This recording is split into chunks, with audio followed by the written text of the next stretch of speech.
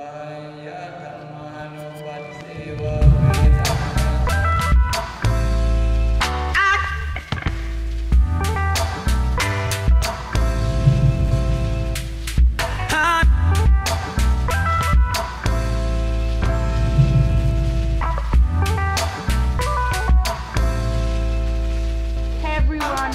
We're sitting here today with the founder of Elastos, Rong, Chen, Jeremy, and Nicola, not Gandhi. So we're just having an informal discussion around Rong, what the history has been of Elastos, where he believes it's going to go, and just getting to know him.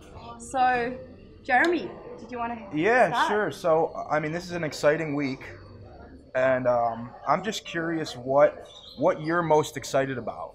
What's your favorite part? What are you excited to see roll out this week? Well, what I'm excited about is actually the Cyber Republic. Yeah. Because when I started this project Elastos 18 years ago, I realized actually doing an operating system, the mother tongue has to be in English. But unfortunately, at that time, I have to go back to China because that's where I can get funding, and also that's where I can get the team. Unfortunately, the team is not really fluent in English, right? They can read English documentations, but they can hardly write or speak. So then, that's a hard decision to make. I'm very happy, and also for a operating system or a new internet, the real issue is it's actually way beyond one person and one team. So that's also another reason I'm excited to see such a enthusiastic community is gathering here, which is really a very critical step towards the so-called Cyber Republic or the new internet. Yeah, it's a great group here. It is. Great group. Do you feel like the values of Cyber Republic have been based on your own learnings and your own values growing up and building Elastos over the past 18 years? Actually, it's a total surprise. Okay. Beyond my imaginations, because actually when I started, there's only one thing in mind, which is creating virtual machines and having the network traffics being generated by the virtual machines. In a way, virtual machines is the only source and destination for all network packets, right? And but somehow that vision stuck in my mind for the past 18 years. But the hard part is in order to do the virtual machines, it has to be open source, and the new internet has to be open source. Then where's the funding? And who are the people contributing, right? Building this thing. So it took me 17 years. Basically, the blessing was we didn't die. And it's up and downs and a lot of troubles and happiness and problems, right? And 2017, handphone came to me and saying, we're going to set up this Elastos Foundation. We're going to do a token sale. Actually, we did 2 token sales, private token sale and public token sales, which both were very successful. So we had enough fundings, and it's because of this crypto thing, right? Because it's a self-generating, the mining and incentives to the developers, to the miners, to the community. Was way beyond my imaginations, right? I'm really happy this thing come along, and together, actually, the blockchain and the Elastos merge together. I think that's where the hope is. Yeah. So this week we are all getting together from all over the world. So my question to you would be, you're the one that probably has seen most of the people here. Most people don't really know each other. And, we only talk to each other online. So for you, how is it to meet everyone at one place? for us it's really inspiring, and we come up with new ideas and how to Right. work along in the future. But how is this for you? Well, of course, I'm very happy to see everyone because actually I'm just another guy, right? And I don't really ever expected so many people work behind some ideas that I started, which is really encouraging. Yeah. Right? I never believe I'm Gandhi, but somehow people are gathering. I really appreciate. That's one thing. On the other hand, I'm also really deeply humbled, right? And also because of I know what I've been through. And I also, last night we talked about some of my life experiences in early ages of my life, like a cultural revolution. I realized when you're inside a revolution, actually nobody is somebody, Right. right? Because I've seen really well-known figures being publicly humiliated. You don't see a halo on his head. For example, I see Panchen Lama, right, being a second kind of person in spiritual leader in a big region, right? And by that time, I saw Panchen Lama. Did he have a halo on his head, right? What happened to him at that time? I was only 10 years old, and I learned Panchen just because that event. I didn't know who Panchen was. And I also see, of course, many events, not at that scale, but like ministers in public humiliation of China, right? And professors, well-known, worldwide well-known professors, right? Who are they? But during a revolution, they're nobody. And so until today, actually, because I've been through those years, and I don't ever believe I'm anybody.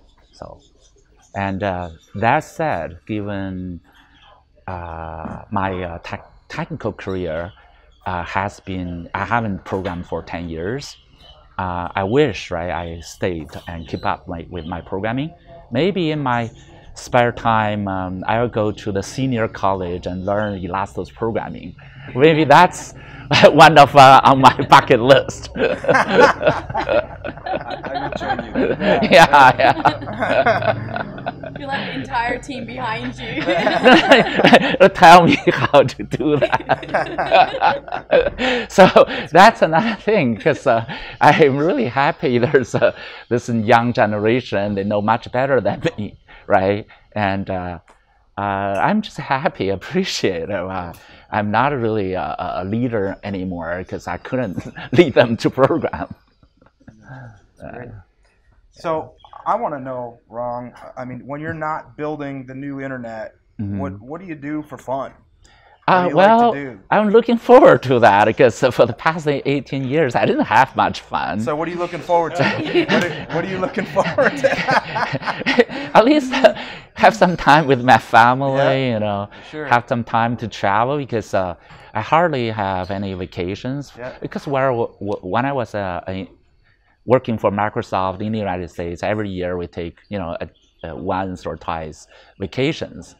But for the past 18 years total, I took maybe 5. Like because my kids were growing up, my wife had to force me to for a week, you know, with the family. But then my mind has been always with the project. So I finally feel maybe I deserve a vacation somewhere. When do you think that vacation will happen? Well, maybe this Christmas. That's exciting. Hopefully, yeah. Because actually, we're remodeling our house in Seattle, and our family is very much looking forward to the Thanksgiving of in November this year. Yeah. Because of that's the family my kids thought that's their attached to, that's their roots in Seattle, and but then they moved with me to Shanghai when my older son is like 10 years old. My younger son is only 7. And they moved to Shanghai for about 6, 7 years, and they graduated from high school, went back to the U.S. So kind of this Christmas, this Thanksgiving, we finally made a circle and can call it an end to the family.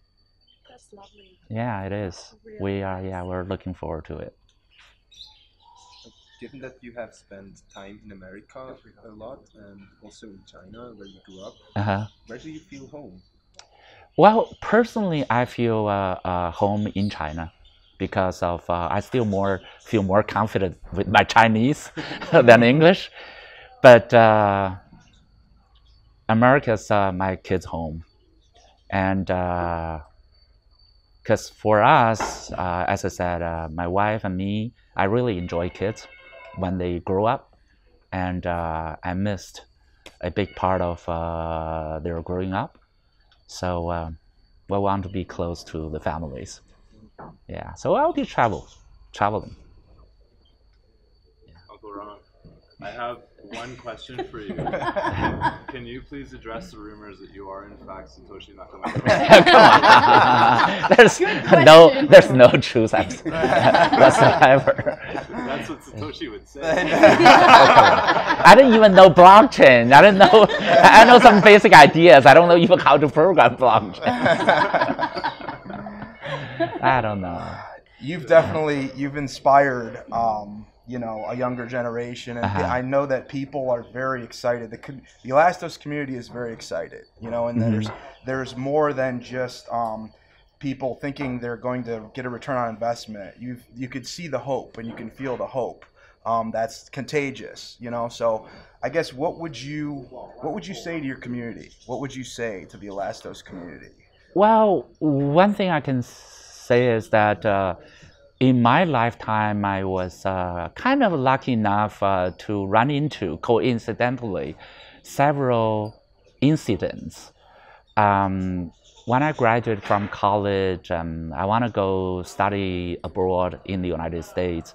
So I ended up, I got a scholarship in the lab doing Chinese input-output cards. But I don't want to do it. I want to learn English. I want to go out. I was just lucky enough to get the scholarship, right? So when I left, 3 months later, when I left the lab founded a company called Lenovo. I wish I knew, right? I would be some founder, maybe, you know, at least first employee of the company, but I was not. Then later on at University of Illinois, because of my visa, I couldn't work off campus. So I have to find a job on campus to support my family. So I find a job at National Center for Supercomputing Applications, NCSA, at the very early stage, like when they started. I was one of the first few grad programmers there.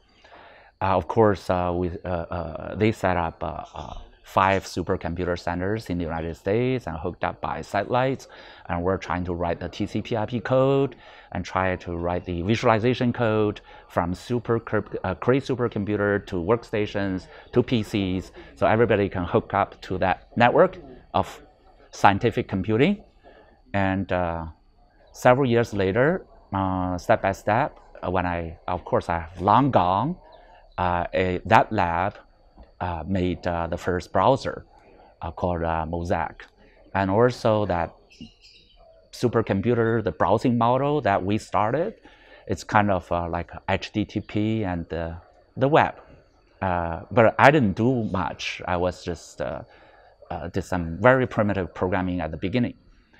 What I'm saying is that while I was there, the lab was so normal, nothing spectacular. For example, the Lenovo lab, it was a peripheral lab. No one wanted to be in the peripheral lab. Everyone wants to be in the supercomputer architect lab, right? Building the supercomputers or building the chief engineer for the compilers for the operating systems. You know, who wants to do the peripherals, right? And 5 folks started this Lenovo thing, and turned out one of the the lab personnel turned into the godfather of Chinese IT industry, right? At that time, I didn't even bother to know him inside out because everyone's just so normal. And also at, as I said, at Illinois, where the browser was invented, do you think, people would think they're super smart or they have, what talented folks, which is really not true because of National Center for Supercomputing Applications. Who are doing National Center for Supercomputing Applications? The economists, the astronomers, the physicists, right? They're smart, but do they know computers? Not much, right? But then that's the team later on they invented the browser. I mean, a lot of people thought it'll be some really, really geniuses together, which is really not true. So it just happened to be there at the right moment, right time. You were there. But what I'm saying is that then later on, I went to Microsoft to research, and then moved on to Microsoft Internet Explorer team both as a very early team members. During those web era, it's kind of like another revolution of the technology. Everybody actually is small, but together you see what impacted us, the web, the browser. What I'm saying is, given the blockchain, we can finally make this decentralized internet with trust, because the internet is decentralized, yet there's viruses, network attacks, no one trusts each other on the internet. There's a famous saying there, you don't know the other party is a dog, right? Every dog has a web page in 1995. That's the saying. But today, can we have a web that's, not only it's secure, safe, and also we can peer-to-peer trade digital assets, setting up a new so-called a capitalist private ownership economy, the virtual one. That's what really inspired me. But on the other hand, I kind of stay behind of programming-wise. So I would like to see the younger generation not really believe in like superhuman leading them. Actually, nobody is superhuman. Actually, it's themselves. As I said, at that time, Lenovo was just a bunch of not famous at all, right? And the University of Illinois, those application center, they're really amateurs doing applications. They're not really hardcore, but then they made the internet. They made the web. So what I'm saying is really people should, the Cyber Republic, count on themselves, right? Instead of counting on some spiritual leader or anybody to lead them. There's no way. Excellent. So you have Lenovo, Mosaic, and Microsoft. I was before Lenovo, before Mosaic. Okay, all right. I didn't do any part in Lenovo. And what turned into Mosaic? Correct. I was a very early team member in both teams, but they were not called Lenovo yet. They were not called Mosaic yet. I was there. So basically, all I've learned, I didn't do any work to the both famous projects. I was there, only the observation I made was everybody was normal. Right. Right? The normal folks create history. It's not the superstar who make this history. I like that saying, the normal folks create history. Yeah. That's a really powerful statement. Yeah. Really powerful. Wow, thank you for sharing that. Yes, thank you, Ron. Congratulations on 1 year of Elastos. And before we tie up, where would you like to see Elastos in 5 years from now? Well, I'm really happy to see. I would be really excited to see Elastos turned into another web. We call it smart web. The old web is the web of information. On the social networks, we share data. We share photos, we share messages, we share website links. They're all data. then there are only two things on a computer: data and code. And why it's called a smart web? It's a web that runs apps, right? The apps actually, when you talk about value internet, when you talk about transferring value peer to peer, actually, how many people realize in order to transfer value, digital assets, you have to transfer code. It's not the other way around. Transfer code, of course, you run into various problems. You run into other issues like validation issues. But then I see in my mind very clearly all the tumbling blocks should be solvable at this point. So in 5 years, I definitely see it's happening. So that if we consider the last web, only sharing information changed our lives so much. Transferring code, transferring value, creating a private ownership of digital assets, that's going to transform the societies even more. Yeah. As for how big, I don't know. It's like 95. Do anybody see Google of today? But in 5 years, do you see next to someone? I don't know, but it'll be bigger. Yeah, that's exciting. Yeah, that's what I see. It's coming. That's really exciting. And what do you think Elastos needs? The great thing about Elastos is it's not just like a company where you hire people. Anyone can be part of it. Anyone can contribute. Right. So what does Elastos need today to get to that vision? Is there anything that they need? People have to understand there's Chinese always say yin and yang, right? Sometimes when I was young, it's kind of like a joke. But when I'm getting older, then older people doesn't know how to do work anymore. Then they talk about philosophy, right? And basically, when you see products, whether it's a router, it's a smartphone, or it's a software app, they're all products. Product meaning you have replacements, you have competition, right? You have a phone, Samsung phone, then there's an iPhone, then there's a Huawei phone. They're competing. So everything that competes is called a product, or it's called a service. It's a replaceable. So when it's replaceable, you have to keep it like secretive. I know something you don't. So I can do it better than you are. We're more efficient and work harder than you are. That's kind of thing. So competition in Chinese is called yang. It's a male thing. Male, you fight to your death. But then when you do a internet, when you do a operating system, you incubate, right? Because different products grow out of this nurturing ground. So that's in Chinese, that's a feminine, it's called a yin in Chinese. But then that's why it has to be open source, open to everyone, like an open source, neutral. And another thing is autonomous running, because if it's not autonomous running, if it's not automatically running, then it's run by someone.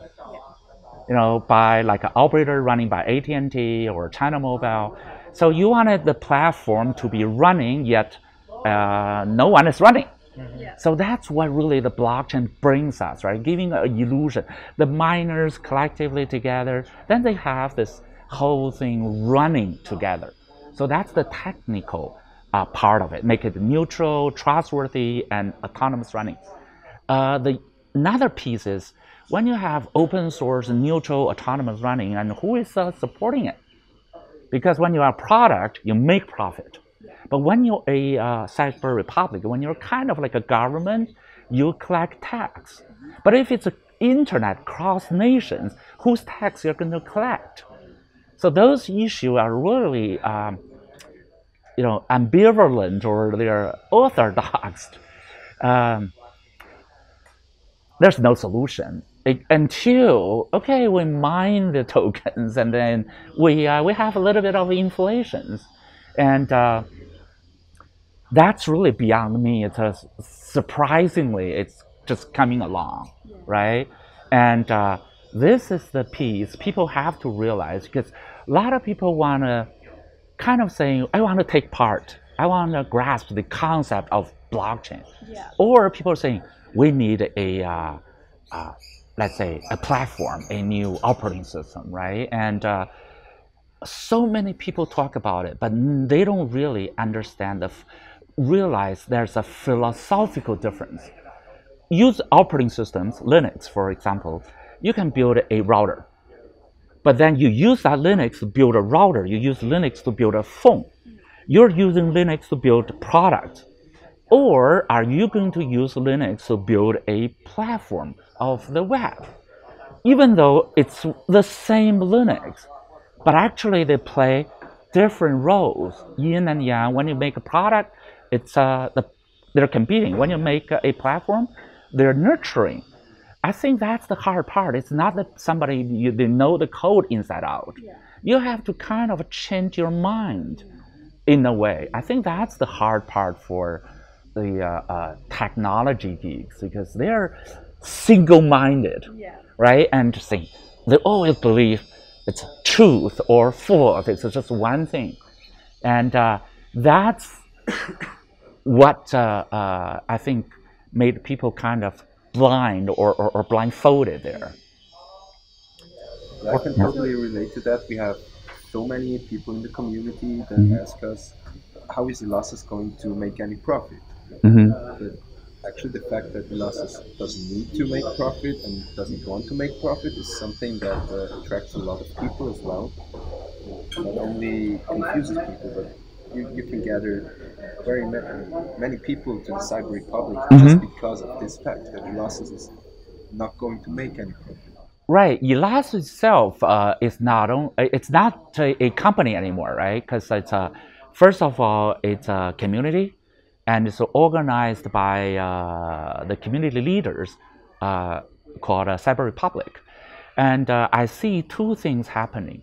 One is, of course, we have the like 16 million ELA tokens, which will be handing off to the Cyber Republic community leaders. That's a lot of tokens. Secondly, there's so-called inflations. Like total GDP, we're going to mine about 4% inflation. So there's a 1.2% of the tokens mined every year will go to the Cyber Republic. We'll support people who contributed. We'll set up bounty programs, whether you you helped with the meetup or helped with writing some projects for the infrastructures. We're going to have some community rules and community rewards. Secondly, we do affiliate or help a lot of partnering startups, little startups, and partnering with us who is going to contribute to the Cyber Republic ideas. For example, people who make smart speakers.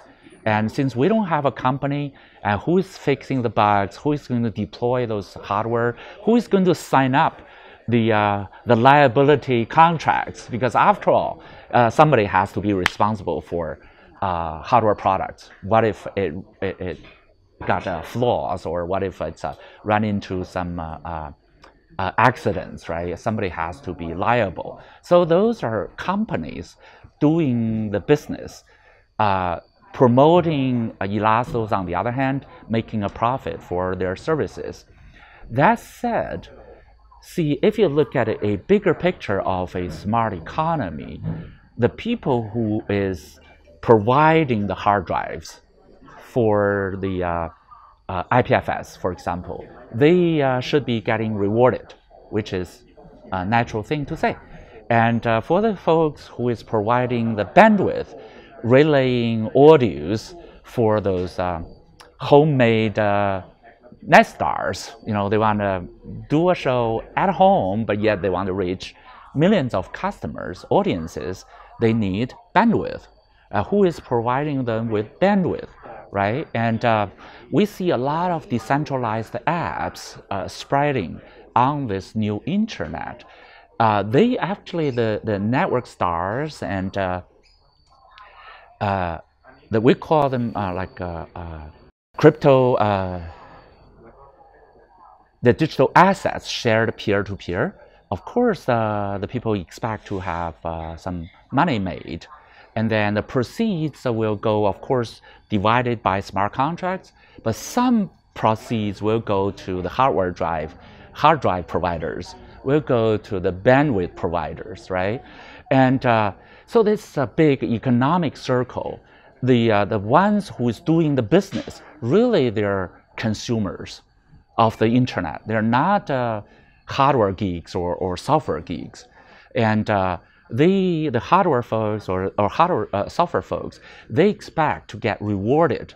Not only, as I said, those companies providing the services, they get rewarded by,